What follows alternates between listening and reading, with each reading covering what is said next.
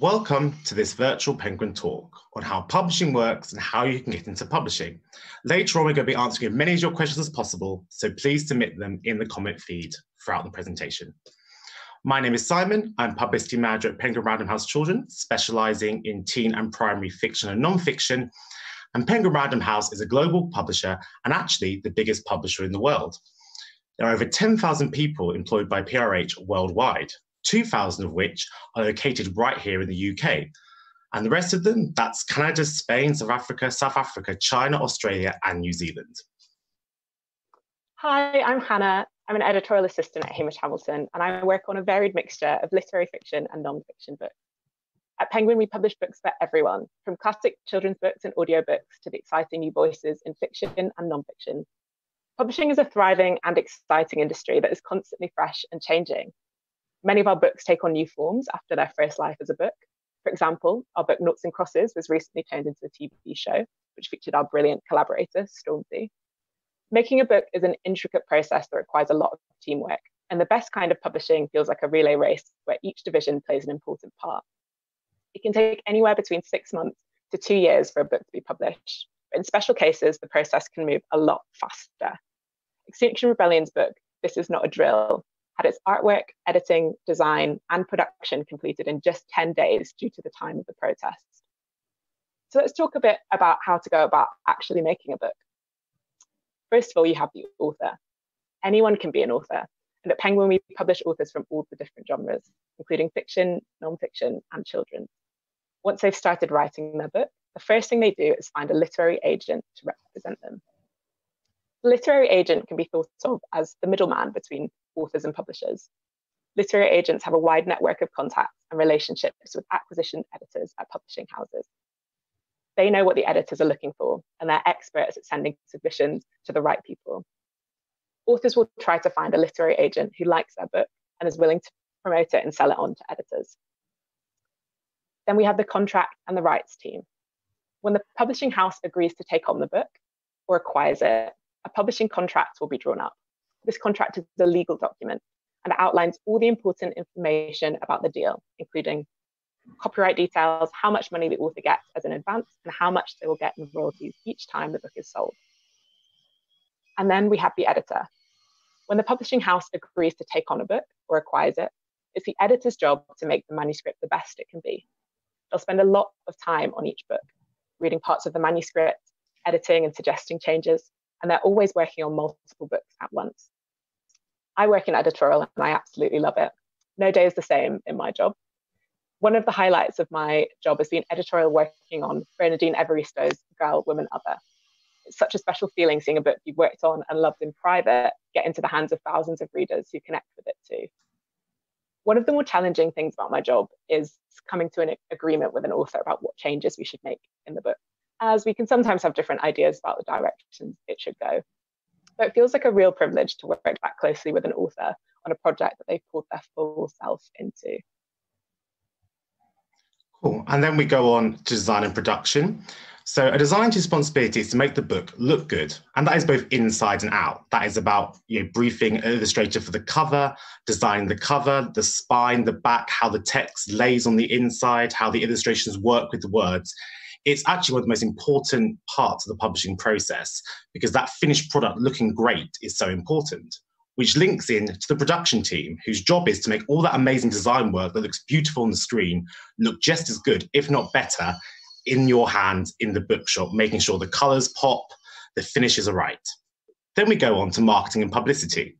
I personally do publicity, and the difference between that and marketing is generally marketing is stuff that is paid for, so billboards, advertisement on TV, while publicity is more stuff that you get for free or for promo. So for example, if you see your favorite author on a TV show, listen to them on a podcast, read a review of theirs in a book, or see your favorite YouTuber or social media influencer talking about the book, that could be down to me as I've pitched out to those people, sold the book in, and got those people excited about the author and the book. One of the favorite parts of my job is I get to work with debut authors, people who've maybe spent 10 years writing this book and have really wanted it to be talked about in the right way. And getting their books reviewed, getting them to write a piece in a publication they've loved for years is a really great feeling. The downside is actually quite small, but my job is also things like organising schedules, booking hotels, organising taxis, and probably every single moment of my career that's been the most stressful normally involves me, rain, a tired author, and a taxi that has never arrived. Then we move on to sales. So this is when this team goes to places like Waterstones, WH Smith's, supermarkets, schools, library, anywhere you can buy a book from, and they get those people excited about that book so that as many books are in that store as possible on publication day. And then we move on to distribution to retailers, which is actually a really important role because sometimes if all the clouds align, books can sell out, there can be a sudden spike, and those books can go out of stock, which means no one else can buy it. And it's a distribution team's responsibility to make sure the minute that a book goes out of stock in a store, the next day more copies arrive to keep that momentum going. So now we're going to move on to, it's not just about the books, which I think is really important. Publishing is obviously a place of book lovers and people who engage with that, but there is so much more you can do. And I think sometimes people feel that if they're not like the biggest book lover ever, they can't be part of publishing, which is simply not true. So for example, you can work in brands. Penguin works with some massive brands like Jamie Oliver, Peppa Pig, Peter Rabbit. And this is more about making those kind of book characters extend outside the world of the book to things like creative partnerships, creative campaigns, getting branding, all this stuff that makes that book's character move outside that world. Then we have audiences, which is our team in charge of social media, Twitter, Facebook, Instagram, and the Penguin website. Alongside this, they're responsible for making live experiences which make the book go outside that world yet again. So for example, we launched Murky Books, which is Stormzy's imprint, at the Barbican, and Penguin Pride, which is a festival-style event with live music, performance, poetry, and a panel discussing and celebrating the LGBT community that happened during Pride Month. And finally, we have audio, which is actually a relatively new part of publishing, but an increasingly important part of the business as it sees massive growth year on year. Penguin Random House Audio is actually the UK's leading publisher of audiobooks. And since its launch, the team has won so many awards. And what is so great about this job is it's in terms of pairing those kind of amazing texts with readers that are perfectly suited, answers like Fleabag's Andrew Scott or the actor Michael Sheen, alongside producing original content such as the Penguin podcast. There's also many other areas of the business, some of which you might not already realise, but they're an important part of keeping the company going. We have the finance team who manage all the money that comes in and goes out of the business. We also have the technology team. Technology is absolutely vital to enabling our creativity. The team manages all our systems and all our services. Then we also have the distribution team, who Simon mentioned earlier. We have 2 distribution centres, one in Colchester and one in Grantham, that distribute more than 37 million books and more than 37,000 titles to our customers. So let's now talk a little bit more about the different routes for getting into publishing. One of the first routes is work experience. We offer around 450 work experience placements per year at our offices in central London. Each placement lasts for 2 weeks, and most importantly is paid the national living wage. During the placement, you shadow a team, which could be editorial, sales, marketing, or publicity, and get to grips with day-to-day life at Penguin. Applications open every few months, so keep an eye on our website and our Facebook page. You must be 18 or over at the time of your placement. Fun fact, last year, 82 young people who did work experience with us secured paid roles afterwards. Another route into publishing is through signing up to internships. We offer 10-week internships in the summer across a wide range of departments. As part of this internship, you'll be given a real business problem to work on and be paid the London living wage.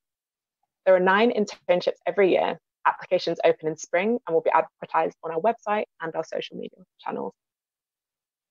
And then another very special thing we do is called the Scheme. The Scheme is our early career programme. Our paid editorial traineeships are for 6 months, and they're open to applications from people who are BAME or from a socio-economically disadvantaged background. It's a chance to experience life in a publishing house, to find out what editorial work is like, and to build the basics you'll need to start a career in publishing. I actually started at Penguin Random House on the Scheme and absolutely loved it. I still work with the same team today.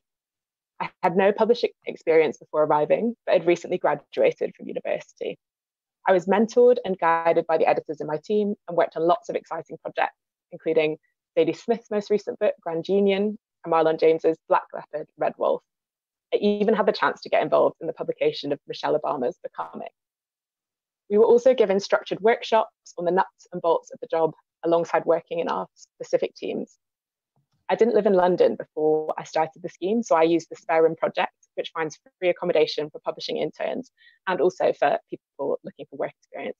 I'd highly recommend it, even if you don't have any experience before applying. We also have entry-level roles, and you can keep an eye out for entry-level roles as they come live on our careers website and social channels. We don't mind what you study at school or university. We're just looking for people with great ideas. Great. And I think we should have what you don't need to get into publishing. So the first one, which I think is really important, is a degree. You no longer need a degree to get into a job at Penguin Random House. That is not just a master's in publishing, that is any degree. You do not need one. Graduates obviously still welcome to apply, but which university they attended, or if you attend university at all, will no longer have any impact on the candidate getting the job or not. Secondly, we have accommodation in London. So now we are working with the Spare Room project to make sure that all our interns have offer of free accommodation during their internship. Last year, we supported 122 people, and we also subsidise a flat year round for those work experience from outside London. And finally, a contact already in the business. Gone are the days when you need to know someone to get into publishing. Although it never hurts to build your network and meet people in industries you want to work in, you don't need to know someone to get your foot in the door, as we don't accept personal referrals from our work experience placements or jobs.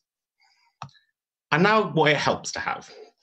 So the first is communication skills, which actually I do think is a really scary word. And when I first started in publishing and I saw it on every kind of job advert, every kind of like recruitment, it really scared me. And it doesn't mean you need to know certain terminologies or speak in a certain way.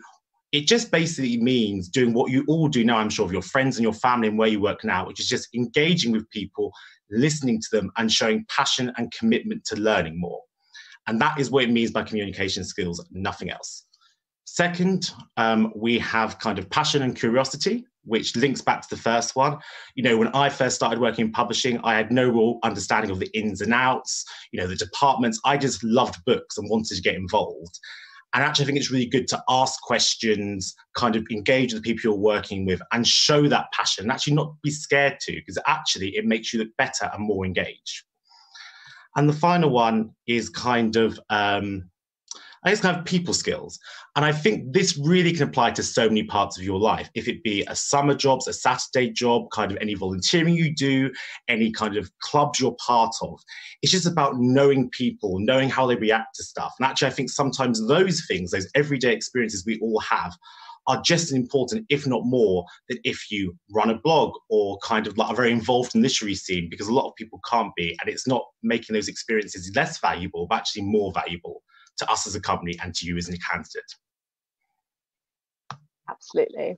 I just want to also reiterate what Simon was saying about how when you first looking into applying, it can feel really scary and feel like you maybe don't have the experience they're looking for. But it is very likely that in any jobs or groups or societies you've been part of, you've already used and learned how to use all of these skills that they're looking for. So it's always worth backing that you'll already have the skills that they need.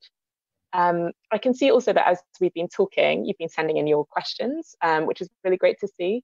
I also had a lot of questions before I started, and we're here to try and bust any of the myths that you might have heard and give you an insight into our work.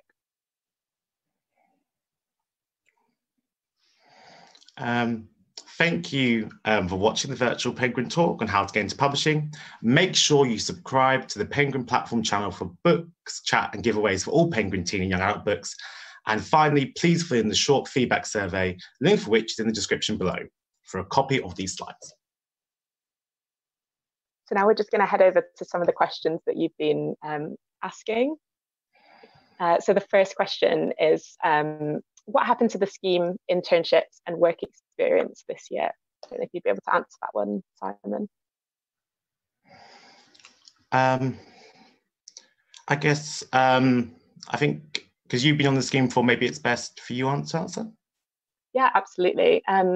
So yeah, we've had to make the difficult decision to pause both the scheme and internships this year, as both programs relied on us being on site and in the office. Work experience is paused, but we're currently working on ways to run internships, the scheme, and work experience in our new normal. So watch this space is all I can say for now. And then you've kind of answered this one already, Simon, but do you need a master's in publishing to work in publishing? I mean, the short answer is no. Basically, I've not got a master's in publishing. A lot of people I work with, I don't. That's not to say if you're currently on a master's in publishing, that is a toil wasted endeavor. It's incredibly useful. I think as we're getting to, there are so many different ways and different skill sets to get into publishing. And I think the key is to not think any one of them is the only way. There are many ways to do it. And yes, a master's in publishing is one of many, and it is not essential.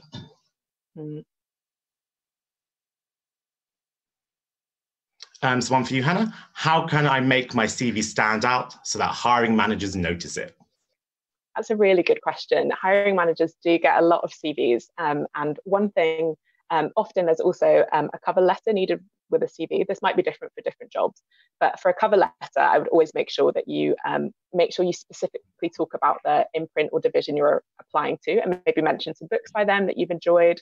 And also you can talk a bit more generally about Penguin and why you specifically love Penguin as a company if you're applying to Penguin, say. It just really highlights to hiring managers that you've kind of done your research and you know a bit about your role. And then also with your CV, so some of the skills we've already mentioned, so like communication skills, people skills, it's really good to draw that out and kind of make it really clear to the hiring manager that you already have that experience, and also make it clear that you're really willing to learn and willing to grow in whatever role that you're applying for. And Simon, who's your favourite author that you've worked with? Oh God, I hope. My favourite is probably actually a curve model and writer and activist called Charlie Howard, who wrote a very personal memoir about her kind of eating disorders and body issues. I think what I loved about her is she had such a kind of clear message and such like an important one. And she was incredibly to work with, incredibly collaborative. And I feel that, you know, we really achieved what she wanted to achieve. And I think she just had such an amazing work ethic and such an empathy that I always hold that campaign very close to me because of that. Hannah, here's one for you, which we kind of touched upon in the presentation already, but do you have to live in London to work for Penguin? Yeah, that's a really good question. So with regards to entry-level roles, so kind of talking about work experience, internship in the scheme, as I kind of mentioned before, I didn't live in London before starting working in publishing, and I was able to find accommodation while I was on those sort of shorter term contracts. But then I did move down to London when I moved into my editorial assistant job. Our main offices are in London, although we do also have an office in Dublin. So if you're watching from Ireland, there is also somewhere that you can apply there. So yeah, you don't have to have already lived in London, but then most of the jobs in Penguin are then in central London. And Simon, how many books do you have to read in your job? And do you need to be able to read fast? It's a really good question, actually, especially because kind of growing up, I was by no means the fastest reader. I was not in the top sets of English. And actually, that was something when I entered the industry that I was very concerned about, that I'd be surrounded by people who are kind of whizzing through stuff and engaging it really fast, and I wouldn't be able to keep up.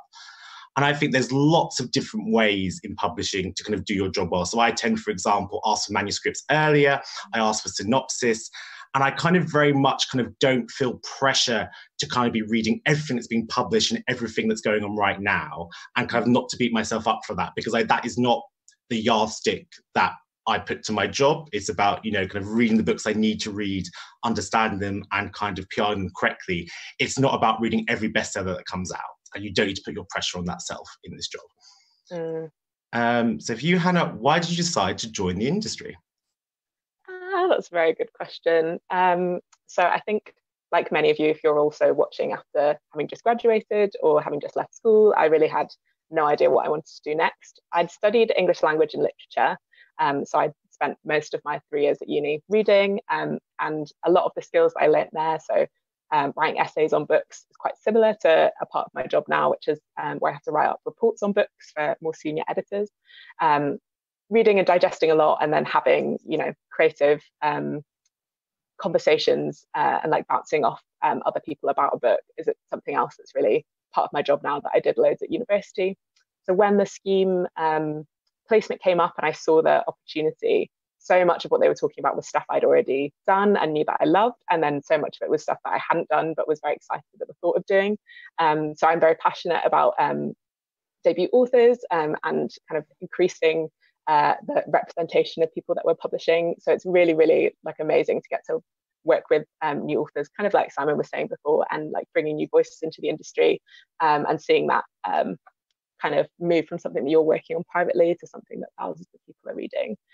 So yeah, it kind of, the industry really matched stuff that I knew I was passionate about, and then also I just really felt like I was going to be able to learn a lot in my job and also get to be really creative, which were two things that were really important to me. So yeah, I think that would be, yeah, those are my main reasons. How about you? What was your main reason for deciding to join the industry? Well, I think I was that kind of classic kid who kind of was like always reading books, always on holiday. Like I wasn't very sporty, which I'm sure is shocking to many people. I know I was not very loud as a child. I was quite an introvert, and I think books from a really early age were kind of like a safety blanket and a refuge for me.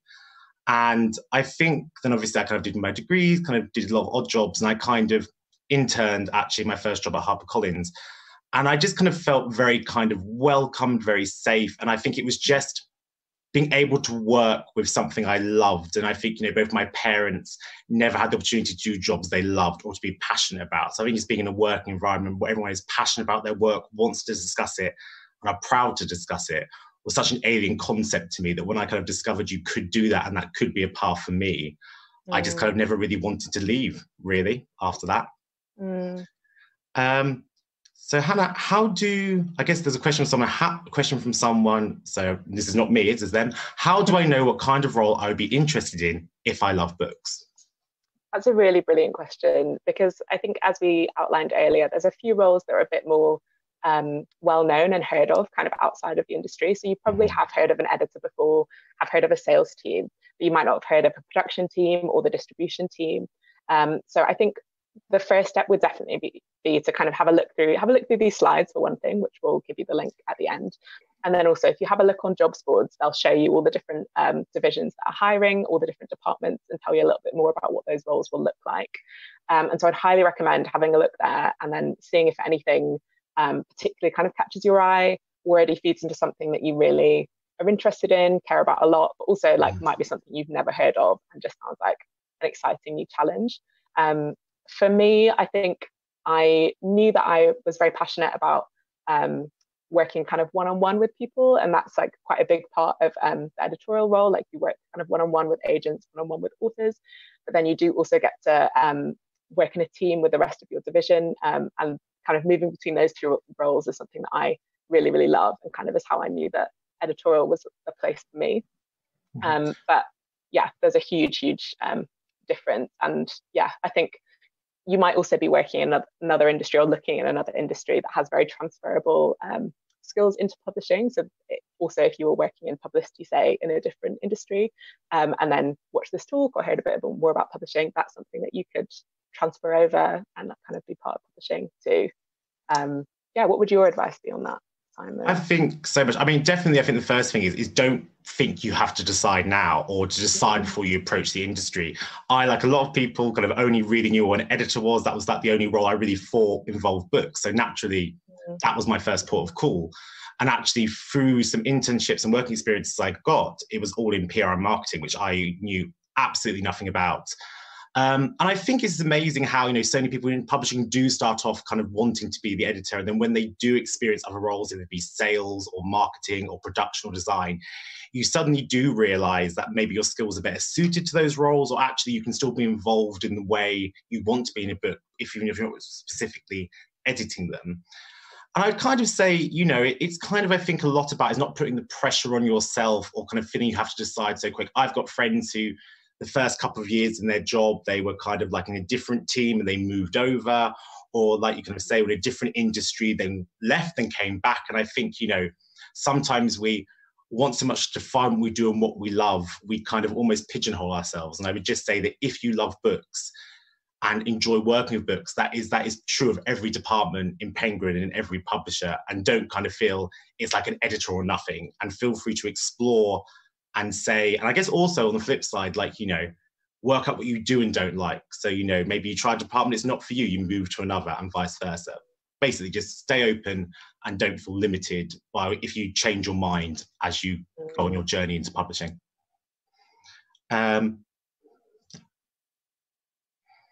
That's a really That's a good one point. for you, actually. How does a writer get an agent? Yeah, that's a really good question also. So there's a couple of ways. The main way would be if you've written, as a writer, if you've written a submission, or if you've written a manuscript, or just like part of a manuscript even, and you're interested in getting representation, you can search for agents online, and they should have all of their details, and they'll explain which agencies and which agents in particular are looking for different kinds of books. So some will be, you know, exclusively nonfiction, some might be exclusively fiction, some might be literary fiction, some might be a bit more commercial. And so you can find kind of the agents that already work with the authors whose work you think is quite similar to yours. And I would recommend that you send it to them only, and try not to send it to people who maybe don't work exactly in the area that you're writing in. And then it's the agent who will decide whether to take on a writer. And like I said, sometimes that will be from a full submission, a full manuscript. Sometimes that will just be from a part manuscript. Sometimes as well, agents will go to like writer showcases and find writers there. Or if you've entered into a competition and you do really well and your name's kind of published online somewhere, they might also reach out to you. But yeah, often writers are quite proactive in sending their work to an agent. And then I have a question for you. So what activities could under 18s do to show passion for publishing on your CV? That's a really actually great question. And I want to just, before I answer that, kind of link to what I said earlier, that once again, you know, don't kind of feel that, you know, because a lot of people, you know, for example, a lot of people do blogs or kind of bookstagramming, but not everyone has time for that. And I think just don't feel that unless you have these very kind of visible book loving things, if you're lucky enough to, you know, work at a big literary festival, or lucky enough to have the time to kind of create a blog or work for Waterstones, that if you don't have that experience, it's not, then you can't get into publishing, because that's simply not true. You know, ultimately, you know, I've got friends who, you know, for example, couldn't work in Waterstones, so like volunteer at a local charity shop, and a lot about their cover letter was about kind of seeing what people were buying secondhand, or for example, even just kind of following the publishing industry, as Hannah said earlier, kind of reading places like the Bookseller, reading what's been reviewed, and like showing that, you know, you're kind of immersed in that world and you understand it is enough. And I think also similarly, don't feel your CV has to be blocked around kind of very kind of classically publishing kind of extracurricular activities. You know, do put in stuff about where you work, if you manage people, if you're a team player, if you kind of what challenges you face balancing your professional and personal life, and feel that those are just as valid. And not that if your CV isn't chock-a-blocked with kind of festivals, bookshop, blogs, that you're kind of a less viable candidate, because we do completely get that, you know, when you are studying, working a full-time job, you know, there's not necessarily the time to do these things. So I think, yes, I would recommend doing those things, but don't feel they're essential, and don't feel because you don't do them, you shouldn't apply to work in publishing.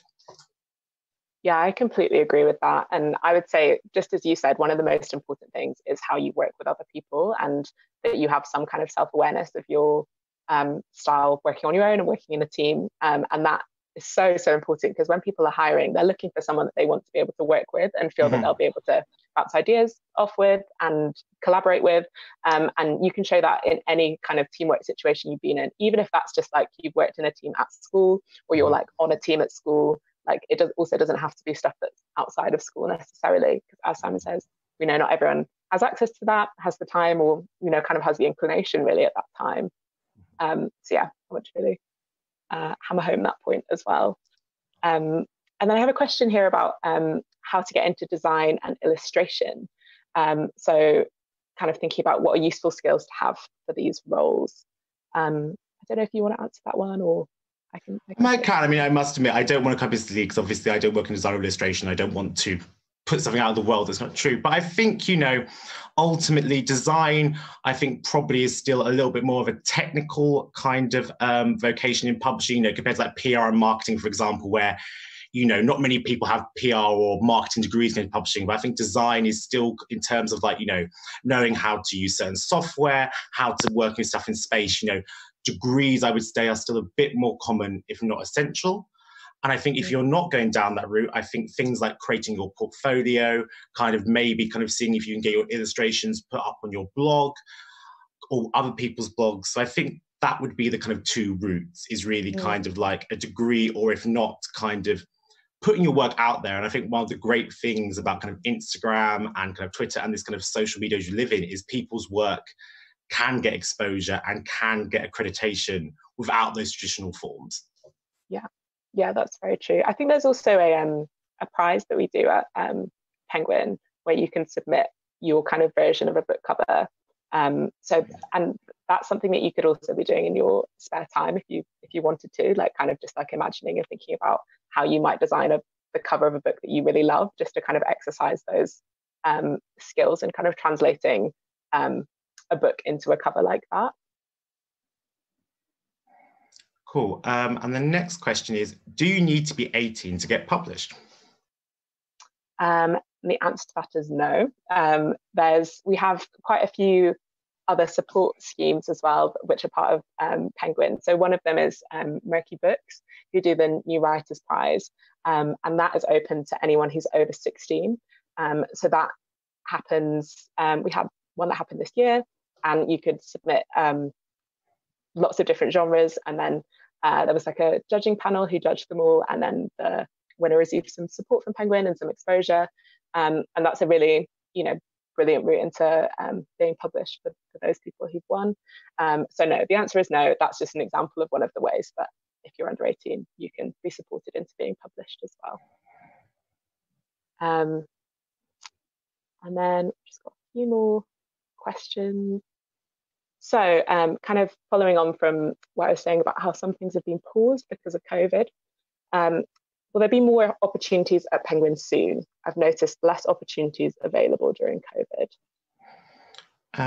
So yeah, I think when we all moved to working from home and we all took a pause in our current hiring, where we kind of sorted out this kind of brave new world we live in, however, roles are now opening up again, and we hope these increase as we move forward and we get used to the new normal we live in.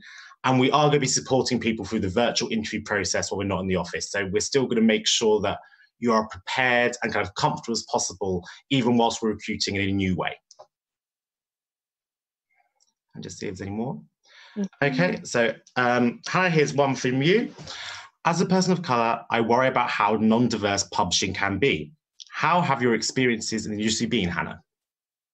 Yeah, I'm really glad someone asked this question, because I think, yeah, clearly like publishing does have quite a non-diverse kind of look to people who are outside of the industry, and also in the industry. Like, it is very clear that it's kind of new that more diverse voices and more diverse people are moving their way through the industry. As I mentioned before, I came in on the scheme, which meant that there was me and 9 other people who'd come from the same kind of background as me, who all joined at the same time. And most of us are still working at Penguin now. And it was honestly really like amazing to have that support network from so early on of other people of colour working in the industry. And then also at the time I joined, Penguin started their group that was called Colourful, which is for all people of colour in the industry. And so we can meet up monthly and kind of talk about, we have like socials where it's just about building your network, but then also like kind of talk about anything that's troubling us or worrying us about being a person of colour in the industry. Penguin also just released their kind of inclusion accelerated program yesterday, and they're taking loads of steps towards it not being as kind of undiverse situation as it is now, but also like I'm not going to pretend that it's not an industry that is still quite traditional, and there are still a lot of white people working in the industry, and there's far less of us.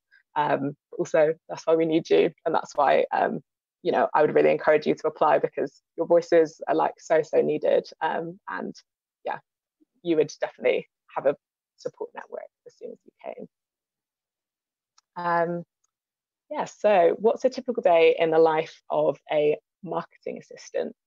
I know that's a few years ago for you now, but still burned onto my mind. I think what's actually interesting, going back to my first point actually about how you learn kind of actually the ins and outs of publishing through osmosis. And I think that's the thing, is like when I started as a marketing assistant, it's actually, I would probably say, compared to my degree, actually my jobs and my Saturday jobs was actually where I had the most useful experience, because I was organizing schedules, booking rooms, doing kind of admin like budgets, Excel spreadsheets. And actually what's so great about it is those skills you have from every walk of your life. And then actually through the first couple of years being a marketing or publicity assistant, that's when you sit in on meetings and you kind of learn the process. You know, I remember sitting in meetings and being like, oh, that's what production is. Oh, that's what sales is. Oh, that's what that does. And actually kind of learning as I went. So I would say that actually an editorial marketing assistant, their day-to-day life is probably not so far removed if you have a Saturday job or you kind of help out. It's very kind of admin, communication, sorting out diaries, sorting out meeting rooms, kind of ordering stuff for events, kind of making sure that press lists are up to date. You know, I'd say it's very admin and very about learning the skills. So when you do reach the next level, that industry knowledge has kind of been absorbed by you through being an assistant. Yeah, that's very true. There's a lot of multitasking, especially at the beginning. Like when you say a typical day, that's very hard to describe. Yes, no, most definitely. Very different.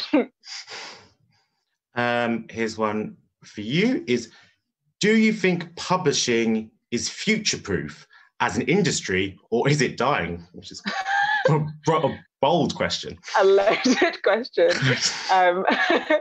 I think, I mean, it's always going to be very difficult to tell. I don't think any of us would have predicted that 2020 was going to happen, for instance. But I know that there was a bit of worry maybe a decade ago now, kind of when ebooks started to become much more popular, that people would just completely stop reading physical books, and how would our industry survive? And obviously we're still here and very much thriving. So I think that's quite an good indicator of where we are. And I'd say overall publishing is definitely in good health. And especially, Simon mentioned earlier, the audio team is growing at an unbelievable rate. It's actually been so interesting to see how many more people are listening to audiobooks and using that as a way of reading in kind of the last year or so. So yeah, there's real areas of acceleration, which is very exciting. Yeah. Oh, this is a good question. How can you get out of the cycle of unpaid internships? Cool. Well, I guess there's 2 points to answer that question. I think the first is for PRH specifically, we only offer paid internships and work experience at the living wage. That's great. And that's something that's coming very recently and wasn't the case when I started looking. I would say another point in terms of this cycle of internship, which I think is a very true kind of point. And I have met lots of interns who are very demoralized by they're going around to all these different publishers and this kind of rotation. And I would say 2 things I think is really important is one, kind of get what you can out of it. So for example, if you're interning and you've done an amazing job, do talk to people, do ask them for kind of a line or 2 of recommendation, do ask them if they know other people in the industry, do know them where they can go next. And I think always remember that you doing an internship for us is as much for us as it is for you. You're doing important tasks that we can't do ourselves. So do not be afraid to ask for any help you can get. And I think secondly, it's kind of I remember when I was in my first internship, someone said to me, this is a 2-week interview for you. This is you'll never get an opportunity to work alongside people for 2 weeks and show them everything you do. I know that can be so difficult where you're having these rotation of internships, nothing's happening, but don't be demoralized. Go in there every time being I'm going to prove every day that they'd be crazy to not hire me. Not just that someone will suddenly come in and be you were so amazing, please stay. But people remember the good interns. They remember the people who push the boat out. And I would just say rinse every opportunity from internships and do not be scared to show that you want a job in publishing and you want more opportunities. And neither undervalue yourself to believe that you are not worthy to ask those questions, because you are. Yeah, that's a really great point. And that about valuing yourself as well, you deserve to get paid. That is an absolute, which is why all of us are paid. But if you have found yourself in a cycle, you can't forget that you absolutely deserve to be paid and you deserve to get on to the next stage of your career. This is one for you again, Simon. What's the difference between marketing and publicity? Could you give us some more examples? Cool. Yes, I mean, I think what's interesting is kind of as publishing evolves and kind of becomes more multifaceted, I'd say the lines blur more and more. And actually what's quite nice now is my PR colleagues and our marketing counterparts do collaborate more and more and more. For example, social media, when there are kind of paid and not paid for partnerships, that now is something we kind of do together. as I kind of said, and it's not a universal rule, but I think it is the kind of thing where if you're paying for it, it's marketing. If you're not paying for it, it's PR. So, for example, if you have a billboard in Trafalgar Square, you're paying for that. You know, if you're running an advert in a magazine, you're paying for that. However, if I pitch an author, so go to an editor and say, would you really love to interview Jacqueline Wilson, John Green, whoever, and I kind of convince them there's a story there, and they do the interview with Jackie or John, whoever, then that's free. I'm not paying for that coverage. I'm not paying for that exposure. Similarly, if you get someone on Graham Norton or Jonathan Ross or This Morning, similarly, we're not paying for people to go on those shows. We're not using budget. We're kind of going in there and negotiating, having them on for free. And I think that's what's kind of interesting about marketing and PR is they're both very different but equally complex kind of disciplines, because with the money you put in, there's risk, because the more money you put into a book, the more profit you need to make. And similarly with PR, it's difficult because actually with no money on offer, they can just tell me no, as they often do over and over again. And so that would probably be the most distinctive difference. So just going down to the questions. For you, Hannah, how much do you earn in publishing? Yeah, so I can talk about entry-level pay here. So I'm in an assistant job at the moment, and our entry-level pay is £24,000 a year. And then this increases by £1,000 each year for your first 2 years in the role. So that's what it's like at Penguin, and it can be different in different publishing houses. I will say that as a industry that's primarily London-centric, those salaries are lower than some of the other graduate schemes that you might be applying for in London. And that's just something to take into consideration when you're thinking about the industry. Okay, so one last question. What's the one piece of advice you'd give to someone looking to get into the industry? Thanks. I would also love your thoughts on this afterwards, because I feel I am kind of repeating myself and banging the same drum. I think, you know, not to be too kind of like RuPaul about it, or whatever, like I think that believe that you belong in this industry and believe that you can contribute. And I think definitely, like so many people I've worked in terms of interns, you know, there almost is this inbuilt, and maybe that's our fault as an industry, of kind of like feeling that, you know, they don't deserve to be there, or they've got to prove to us that we want them. And it is a mutual thing. And I would say definitely when it comes to publishing in particular is that, you know, I can go through all the kind of classic list, like, you know, kind of like research, invest in searching for a job, you know what publishing houses are doing, do internships. You can't do internships, work at a bookshop, or you can't work at a bookshop, kind of work in a charity shop and look at books. You know, there's always kind of routes down to it. But I think the main thing is, like, at any one point, it's a relationship. You know, the industry deserves to make you want them as much as they make you want them. So keep that balance level. And if at any point, if it be as kind of how touched on the salary or whatever, if any aspect you feel actually, you know what, this isn't quite fit for me, this is not maybe what I want, is don't be afraid to either ask for it or be like, well, you know what, then that's not a deal I want to take part in. I really do think that, you know, as Hannah touched on, we do want you, and we need to make publishing more diverse, and we need to make it more open. And, you know, you guys are bringing something to us. So have that confidence and belief, if that is not too massively cliche. No, that's absolutely brilliant. That is such an important point, and definitely, I think if you take anything away from this talk, like that should be the thing that you take away. I would also say something that I would maybe advise is just to stay really, really curious and passionate about all the stuff that you're already curious and passionate about, because it's an industry and a job that takes inspiration from so many different places and needs very, very varied voices and varied interests to thrive and to continue being creative and being accessible and being what our readers want to read. And so, yeah, whatever interests you already have, just absolutely like lean into them, spend time learning more about the stuff that you care about and are excited about.